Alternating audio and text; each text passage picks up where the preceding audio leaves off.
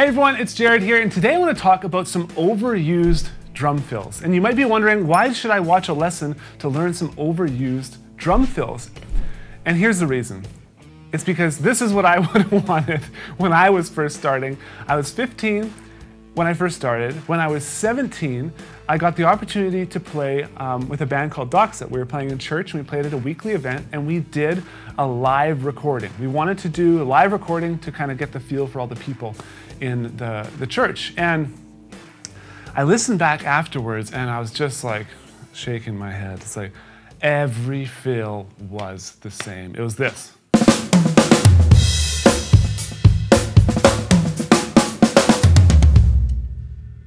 Every fill started with,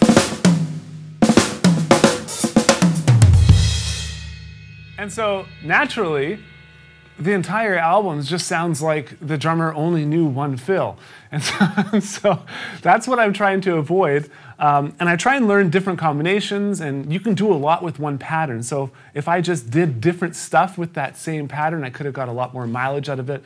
But I chose to do snare, high tom, and that's how everything started. And so hopefully by watching this lesson and kind of being aware of some of this stuff, you can kind of check yourself and listen back to some of your recordings and be like, are you repeating vocabulary too much? It's like if I was talking to you and I said the same word all the time.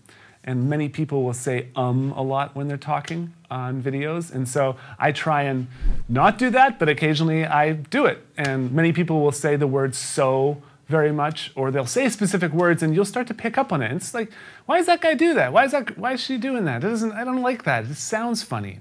And drumming, I think, is the same. It's like there's identifiable vocabulary that will become annoying after people start listening to your drumming more and more. And for me, I like to make my drumming as interesting as possible. And I'm not saying I'm the most interesting drummer. I'm just saying I have aspirations, I have goals, and I don't know, I think you might too. And so let's talk about some of this stuff.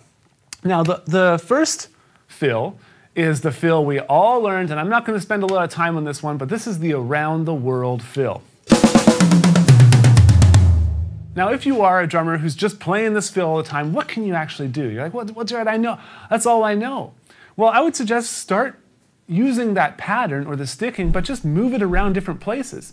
Instead of playing everything in groups of 4, play things in groups of 2. Going from 4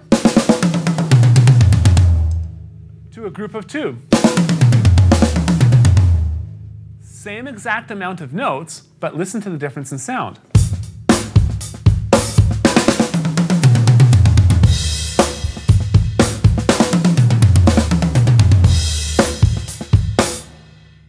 And you could further expand on that and do groups of 2 on more stuff. You could do groups of 1. You could do many, many different accented patterns. But if you know how to do right, left, and you can keep up with whatever tempo you're playing at, the sky is the limit on how many different combinations you can come up with. So experiment with more stuff, and hopefully you can come up with some new sounding fills. The next fill I want to talk about is the Pat Boone, Debbie Boone. Pat Boone, Debbie Boone is a fill that starts on the count of 3. So it goes 3 and 4 E-N. And I think it's called Pat Boone, Debbie Boone because that's how it sounds. Pat Boone, Debbie Boone.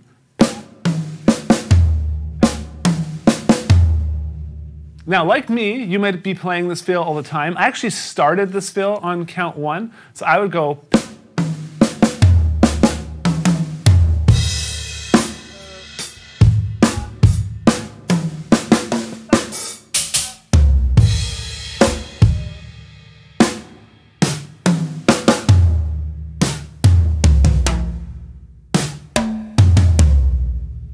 So I was always starting on count 1.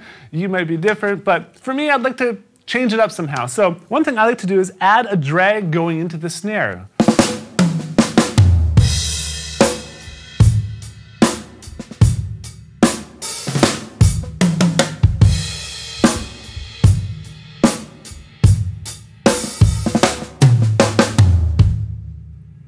The reason it's an overused fill is because it is very, very effective. We have lessons on the 5 most effective drum fills, or drum fills that work. We've done so many of these lessons, and that fill makes it in every time. So there is a reason it's overused, and I'm not saying to stop using it. I'm saying to try and explore new ideas. That's it. The next thing I want to talk about is the famous 6-stroke roll. Now, I'm not dogging on the 6-stroke roll. I use this all the time. Okay, listen to any of my Instagram videos or anything, and you're just going to see 6-stroke rolls everywhere. I would say it's more this application that's overused by myself and by many, many other drummers.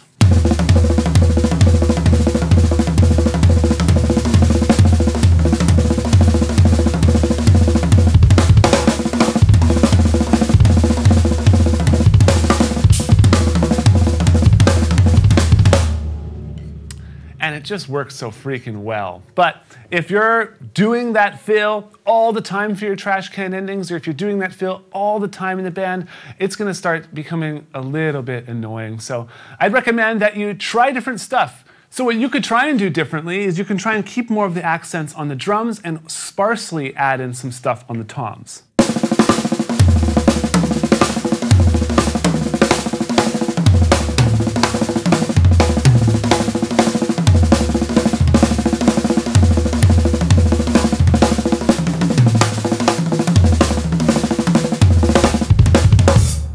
And I was adding a few doubles there on some of the accents and stuff like that, but just have some fun with it and just explore around the kit more to kind of find some new patterns and some new things that'll work differently. Also, I'd encourage you to practice going in from the 6-stroke roll to the 5-stroke roll to the 7, to creating different combinations using your rudiments, because it's just going to open up new doors for you. Okay, so that's one thing I'd encourage you to try. The next one is a fun one. I remember when I first learned this. This is called the herta.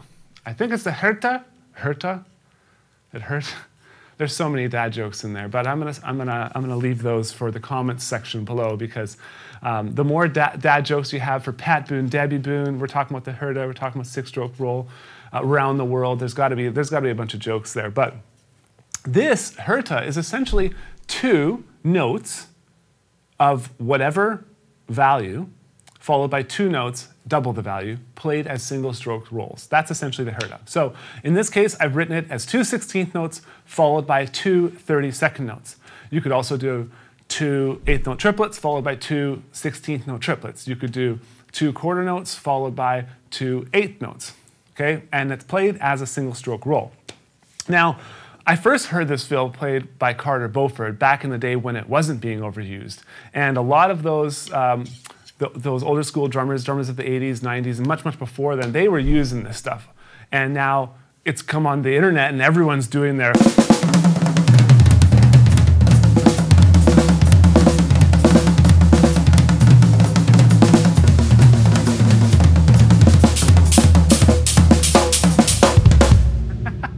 That was a total abomination there at the end, but you get what I'm saying, right? The herta fill.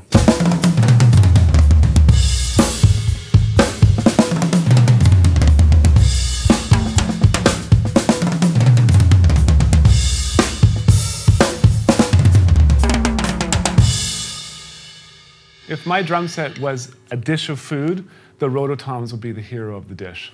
Would they not? Hot dang. Okay, the last fill is the blushta. Blushta? Blushta? Blishta? What is it? Blushta. So I believe it's called the blushta because that's how it sounds. Blushda, blushda, blushda, right? You're blushdaing on the kit. Is blushdaing a verb or a noun? So the thing with this fill is if you're not currently overusing it, it's probably because you don't know it or you can't play it that well. And if you can play it that well, it becomes very, very addicting. Okay, this is like substance abuse on the drums, which is no joking matter. It almost becomes one of those things where it's like you can't stop playing it because it sounds so amazing. We just did a lesson with Greg Bissonette, and he was playing the blushda, and his blushdas are so like thick and greasy, and they're so cool sounding. So many other drummers play their own kind of version of it, and they'll add bass drum in weird places.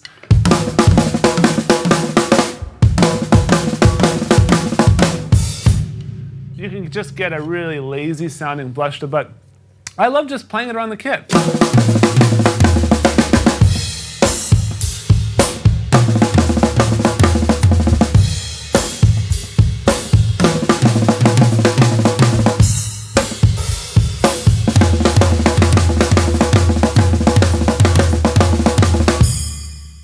A little bit of double blushtas there. But so those are my 5 most overused fills, and I'm hoping that this is a controversial topic. I'm hoping some of you disagree with me, some of you agree with me. So let's get those comments down below and let's start talking about what vocabulary that we as drummers are overusing. What are we just like hammering to death, and how can we get out of that rut? How can we start playing something different? How can we innovate ourselves? Obviously, the point is to play a part that fits the music. But the part that fits the music is completely subjective to the person creating the part that fits the music. And so if someone thinks a blushta fits, great, no problem. And that might sound good. But if everyone starts thinking a blushta fits, and everyone starts playing them, we're all going to be becoming very fatigued with that sort of sound and that sort of lick. That's just the way things go.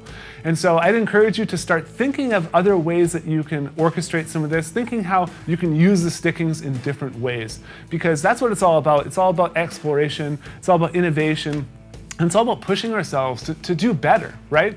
And so definitely leave me a comment below. I'm going to be really following this one. It's going to be a fun discussion, but thank you all so much for watching. If you are interested in learning more about drum fills, I just launched my 4 weeks to drum fills course. The link is right below this video. I talk about some of these topics, although I try and the goal of that was to try and get you to stop playing the same licks over and over again. So I'm showing you some new things that I'm exploring right now that I think you're absolutely going to love. So definitely check out that course if you can. I'd love to see you in there. Otherwise, I will see you in the next lesson. Cheers.